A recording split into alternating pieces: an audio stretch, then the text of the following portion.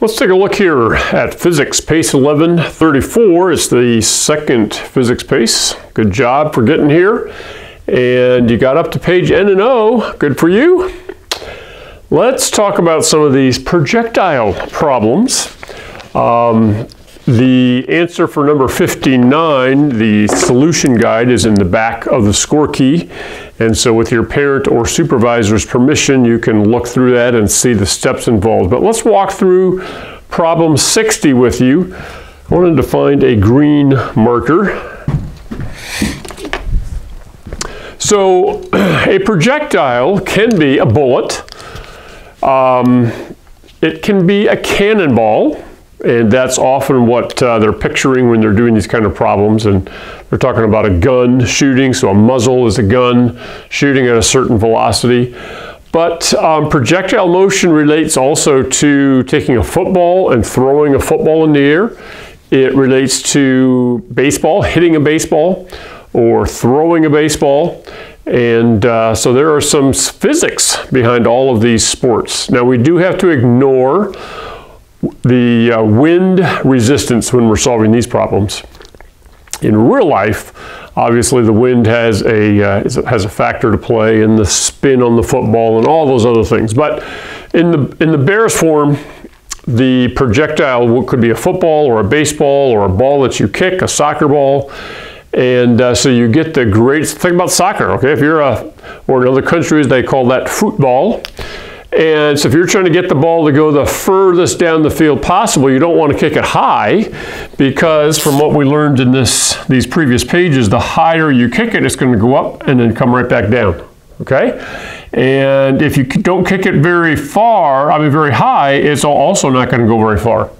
And so I think the book points out that a 45-degree angle will actually get it the furthest down the field. So there's a little practical application of physics to real life, okay? Here's another one. Do not shoot a bullet straight up in the air. The velocity that you shoot the bullet, it'll go straight up, and then it'll gradually slow down until it reaches its maximum height. It'll stop for a brief second, and then it'll start to fall. And gravity will pull it faster, faster, faster, until by the time it comes right back to where you shot the gun, it's traveling at the same speed that it left the gun. And as I'm recording this, we just pulled out of Afghanistan as a country, and I heard the report that a lot of the Taliban were celebrating by shooting their machine guns straight up in the air. And then these bullets came raining down on top of them at the same speed that they were shot up in the air, and killed dozens of them and injured hundreds. So that's also a important application to know about projectiles. All right, let's talk about this problem. A lot of formulas in here, and you can get lost in the weeds thinking about it.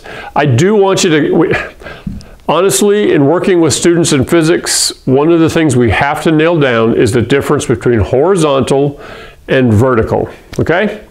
Horizontal means going this way, so kind of like the horizon. You see the sun coming up over the horizon, or in a movie at the end, you know, the happy couple goes off in a carriage and they go off to the sunset on the horizon.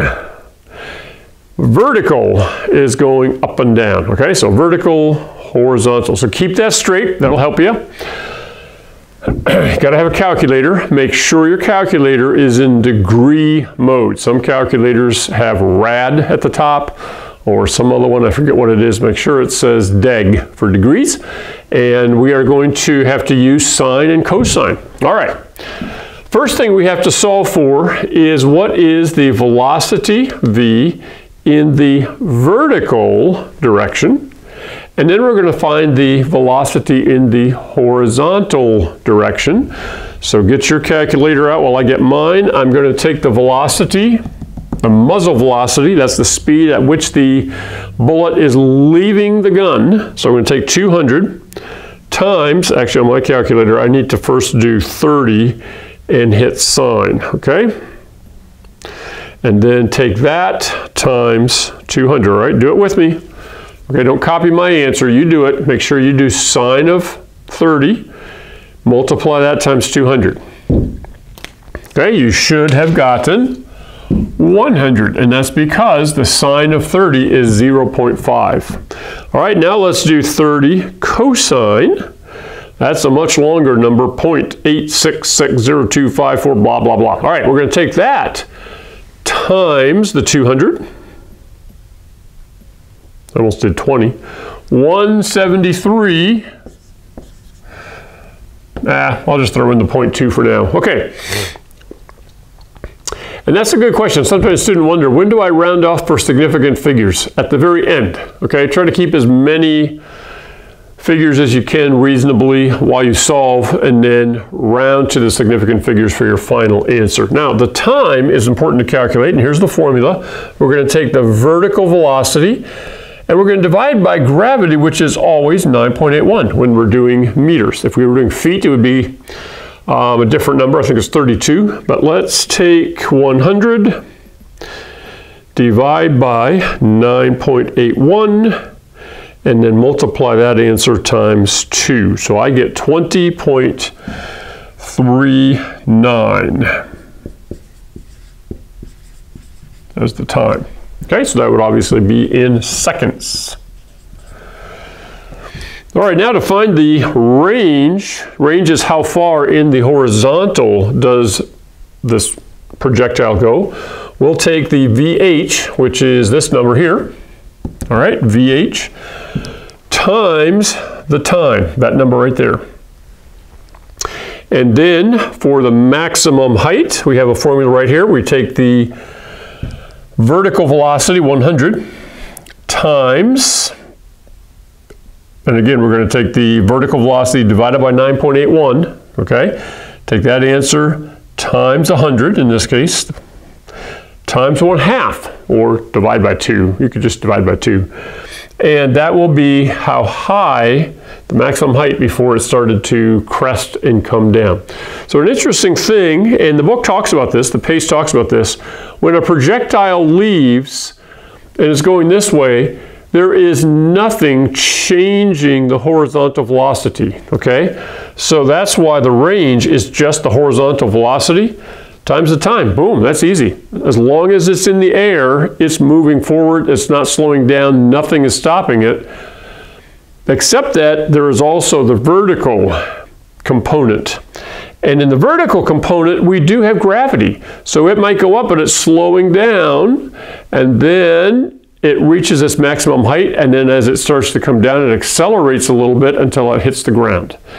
The point where it hits the ground is also where we have the maximum range. So the range, that's where it hits the ground, okay? I'm not going to finish this for you.